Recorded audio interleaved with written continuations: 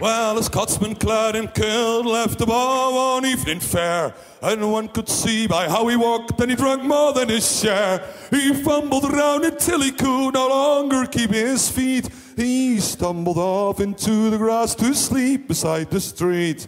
Ring ding diddle laddy o, ring ding diddly o. He stumbled off into the grass to sleep beside the street.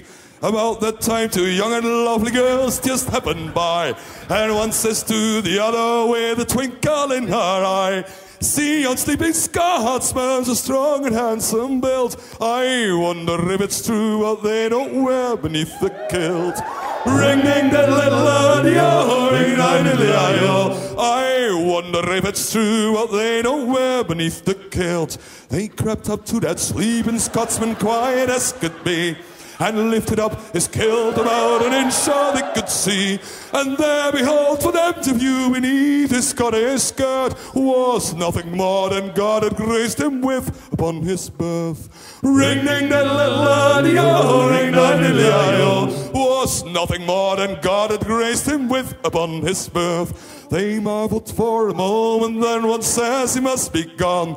Let's leave a present for our friend before we move along. As a gift they left a blue silk ribbon tied into a bow. Around the body starred a Scots kilt that lift and show.